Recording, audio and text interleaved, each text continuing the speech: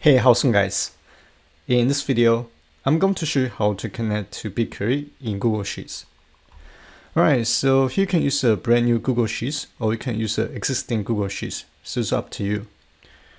From the tab menu, you want to click on Data, then go to Data Connectors. And here, you should see Connect to BigQuery as one of the options. Now click on Connect to BigQuery. Then it's going to display all the projects that you have access to. I'm going to select my SQL for BigQuery project. And from my datasets, I'm going to choose Reader as the dataset source. Or if you want, you can write a custom query to limiting the records that you want to return.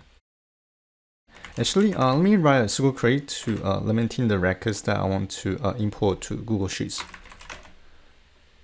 Alright, so my table is going to be called BigQuery.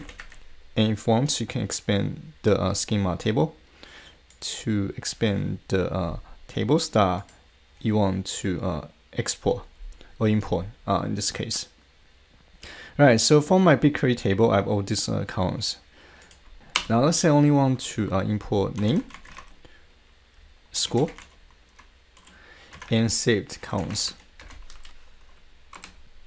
And I want to insert a word clause where the score is greater than 10. And it's going to be my query.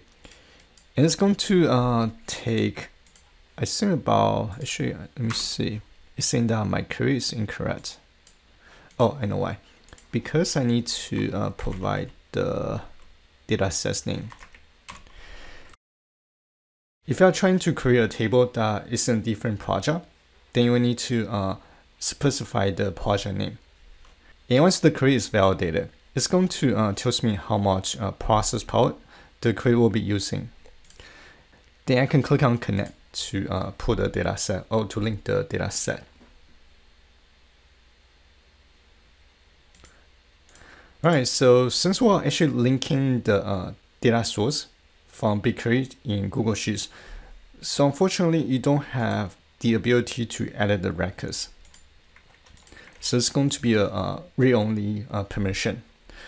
But in Google Sheets, we have the options to create a chart or charts, a pivot table, insert different functions to do different computations, or we can create another subset of tables using the extract function.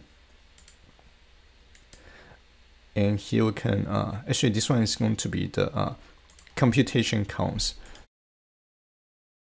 And for the function, we can using one of the functions on this list, and for count states, and it's going to give us a brief summary in terms of our data set itself. And one more thing, you can schedule the data refresh schedule by clicking on schedule refresh. And here you can set how frequently you want this data set to be refreshed. Alright, so I think this is going to be everything I'm going to cover in this video. And hopefully you guys found this video useful. And as always, thank you guys for watching. I'll see you guys in the next video.